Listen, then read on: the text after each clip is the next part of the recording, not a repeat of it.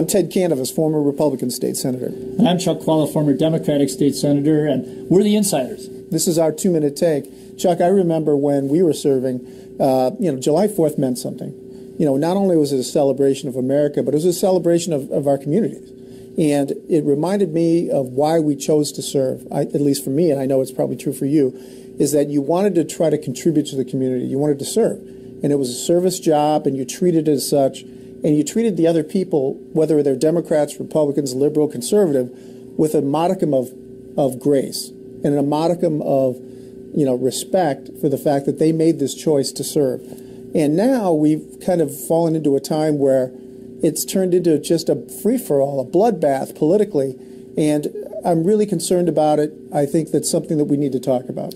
Well, I agree with everything Ted said. And you would actually see your Republican colleagues at the parades, and it was a good experience. And you get to see their families. I'll never forget Tom Storman, what a wonderful family he had when I first ran for the state senate. And we would both gas up at the same gas station, go down to Monroe for the parades and things.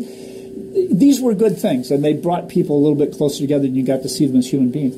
The problem now is that the parades still happen. I'm in Tomahawk every 4th of July and watch the people come through, the politicians and others come through the parade. But what you know as you stand there, if you're on the inside, it's meaningless.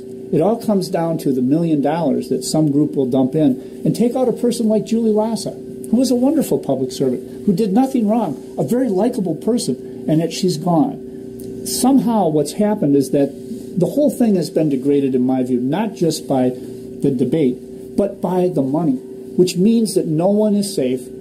No matter how many parades you go to, no matter how much constituent service you've done, it's not going to be taken into account. And that's a sad thing, a loss of civility, a loss of grace, as Ted said, and something that really moves us away from grassroots democracy. And I don't think grassroots are coming back. Yeah, I think that's probably true, unfortunately. I think the biggest thing we can do to bring it back, if we're going to do anything, is elect people that really want to be part of a body, like a Senate or an assembly, and they want to work together. That's the kind of people we want. Okay, we'll see you next time. See you next time, guys. Bye-bye. Happy 4th of July.